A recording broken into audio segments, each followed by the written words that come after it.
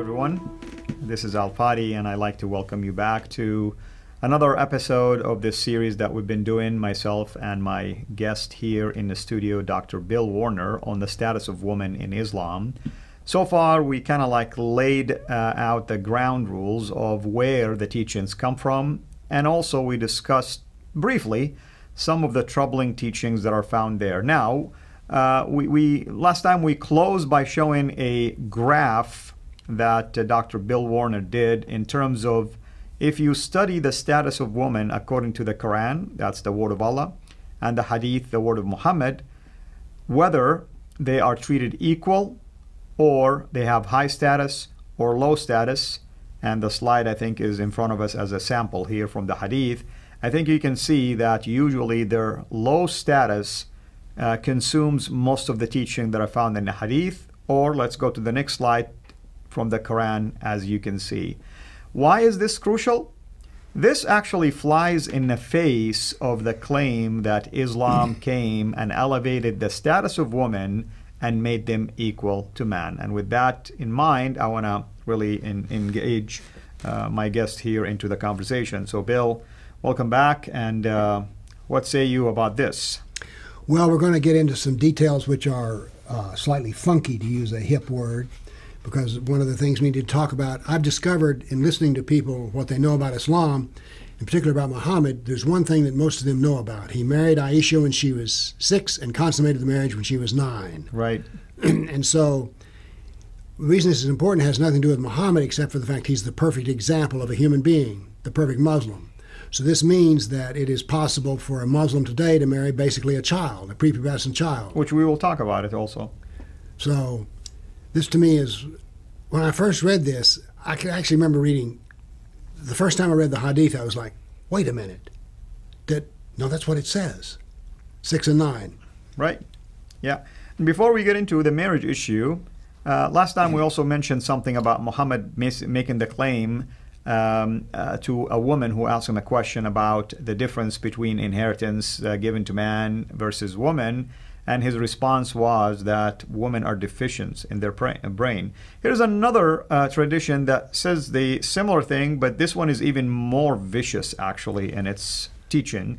This one is found in Sahih Bukhari, and it says, Allah's apostle once said to a group of women, I have not seen anyone more deficient in intelligence and religion than you. Now notice, you are deficient in thinking intellectually, and you're deficient also in your religious duties. All right? A cautious, sensible man could be led astray by some of you. So now the man is the poor guy, you know? His temptation comes from the woman, basically. She's the cause of the problem. Exactly. Exactly. At some point, he did say that about Eve. He says it was because of Eve, you know, and what she did. Basically, men now are led astray because women now can also be tempted and can cause someone to stumble because Adam, poor Adam, you know, he was helpless. Absolutely. He couldn't do anything about it. Couldn't control his instincts. Absolutely. And continuing on, the woman asked, "O Allah's apostle, what is deficient in our intelligence and religion?" So here's what he says. He said, "Is it not the evidence of 2 women equal to the witness of 1 man?" It is. From his point of view, the fact that it's a mathematical equation, 2 equal 1, that means the 2 are half. Each one of them are half that 1. They replied in the affirmative. He says, this is the deficiency of your intelligence. And then the next part, isn't it true that a woman can neither pray nor fast during her menses, basically, or menstruation? And the woman replied in affirmative. He says, this is your deficiency in your religion. Now, if you think about it on the surface, about the second answer at least, you would say, well, even the law, the book of Moses talks about things like this, women go into isolation and things like that. That's not the point. The women that we're talking about, the Israelites, are saved, and they're saved by the grace of God. They're chosen, right? It's not going to impact their work and their deeds. Islam is a religion of works. And if you don't do certain things, you're losing points. So what is Muhammad saying? You are losing points. You're not equal to us. Bill, Didn't Muhammad say he saw the majority of the hellfire to be women? It was mostly filled with women, I believe it goes. So he's kind of like affirmative here about the fact that you don't pray too much and fast too much. Sadly, you lose a lot of points and it will result in different destiny. The other thing when I read this hadith was this. First, the Quran says they can't do the prayers when they're having their periods. Then they turn around and say that's proof that you're inferior. It's like, wait a minute. What if you didn't tell her that she couldn't pray when she was having her period? Would she suddenly be religiously better? That's right. That's right. I mean, it's just, to me, it's very disturbing, when you read things like this, but it's more disturbing how it's being explained also. Oftentimes, it's almost like there is no regard to the feelings and emotions of women and treating them really with the respect that they deserve. But of course, in the mind of the person who's answering, he's going to say, well, that's what Muhammad says. Exactly. That's what the Quran says, which goes back to your point earlier about, do we learn about Islam from a Muslim or from the sources? I say we trust the sources. Right. And you call them what, Professor? I call them, you need to be a student of Professor Allah and Dr. Muhammad. Yeah. They're the ones who dictated to you what you ought to do. Exactly. And so let's go back again. We started off in this series saying how easy it was to learn about Islam. Let me repeat it. You just have to know what Muhammad said and did and what's in the Quran. Absolutely. I'm trying to look now for another teaching. Believe it or not, Hadith also teaches that women are deficient in their gratitude towards their husbands, for instance. This is true. You're not grateful. That's right. So here is the Hadith tradition that it says from Bukhari as well. Women are ungrateful to their husbands and are ungrateful for the favors and good deeds done to them. I mean, one would argue done to them by their husband, actually. I mean, since that's the context. If you have always been good to one of them, now he's making the case that if you're good to any of the women, technically speaking, and then she sees something in you, she will say, I have never received any good from you. He paints a very bad picture. That women are not grateful. And they're complaining all the time. Right. And they will never appreciate, Yeah. So, I mean, I'm sure you read all of Sahih Bukhari, correct? Yes. How did you feel about things like this when you came across them? Well, I was irritated to the point of being actually irritated is too light a word, because this is subjugation of women, and I don't see that this. Why is it necessary to subjugate them? I mean, that's my question, really. I mean, I've been married for a long time, and I didn't have to subjugate my wife. No, we had to work out a lot of details, but there was no attempt to subjugate. It was our working out issues was to achieve harmony, not subjugation. That's right. And one can even argue that the status of women actually in Islam went downward, not upward, for a simple reason. You can observe that the wife of Muhammad, the first wife, Khadija, was a businesswoman. Yes. I mean, how many business women these days can you find in Islamic settings as opposed to Western culture, for instance? Almost none. I mean, very low percentage. What does that say about the fact that they feel probably not comfortable competing in such an environment, or you never know how they will be treated, actually? Now, I'm not saying they don't have jobs. I'm not saying there are no businesswomen, but they're not that prominent. That's what I'm trying to say. Right. And that shows basically if they feel there is equality, they wouldn't have really be such a low number. They all would have ventured into doing business. Another thing, now women are deficient in their witness. This is the Quran itself that teaches something like this, which is, the cause for that hadith. The witness of woman, basically, according to the Quran, 2 women equal the witness of 1 man. I mean, if the God of Islam himself is saying clearly, women are, half basically the authority, let's say, half the wisdom, half the intelligence, half the capacity of man, then how can a Muslim man react to this? And how can a Muslim woman react to this without recanting their faith? If you want to follow Islam, Bill, that's the teaching. That's what forces you to behave and act. I think what most people do is they just try to ignore it, pretend it doesn't exist. Right. Because Muslims also feel some pressure from Western society. And so there are indeed some women who are wanting more equality within the marriage. Doesn't mean they get it, but at least they want it.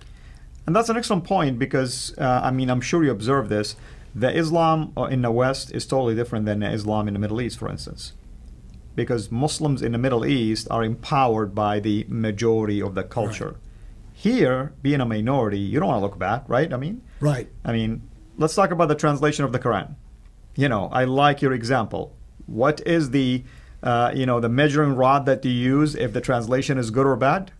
Do they beat her or beat her lightly? That's chapter 4, verse 34. The Arabic says, beat your wives.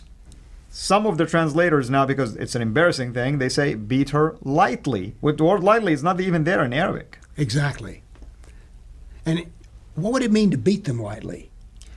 Oh, they'll tell you all kind of stories. You know, they use like a small stick, Twig. you know, like something that has to like brush your teeth with, or toothpick, you know, stuff like that. I mean, I always say, why beat them anyway?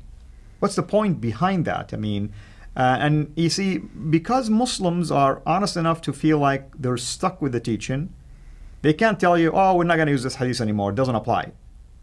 Or this verse is canceled. They can't come up with things like this because there is no precedence for that. Right.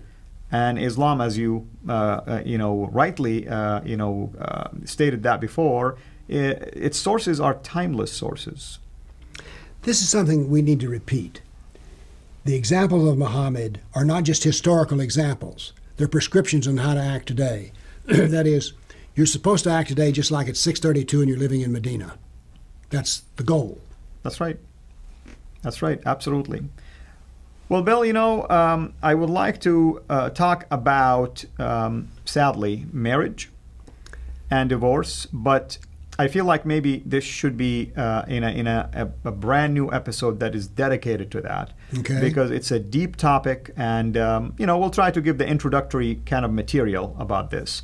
So, is there anything else we want to add to at least the status of women being deficient? From your own experience, your own interactions, with others, all over the world when you travel? Well, the doctrine is there. Well, what I take some pleasure in is that even in the Middle East, there's beginning to be some pressure where women are now more equal. The Saudis are going to let a woman drive a car. Can you imagine? Right. And just recently also the decision was made that basically a woman doesn't need a guardian, the guardian law. In other words, what that means is like if you want to travel just from one city to the other, or you want to fly somewhere, you have to have a male guardian with you. That could be your brother, husband, of course, father, something to that extent, because, you can look at it as a protection, so that's noble. You want to protect your daughter. You want to protect, your wife. But the idea, can she travel alone if you're not available? No. The law prohibited that. Now they have lifted that ban. How do they justify doing that? Well, it's a tension that is taking place, trying to modernize and fit with the rest of societies. And at the same time, it's really going to cause a tension between, government and authority, religious authorities, because the religious authorities are not going to be happy about something like that, of course, because they know the teaching of Islam doesn't permit something like that. It's got to be, I say, I'm not living in that society, but it's got to be interesting to see how these tensions play out. Yeah. Because on one hand, Islam is expanding into Europe and America, but on the other hand, it's being nibbled at in the back. That's right. Are now. That's right. Absolutely.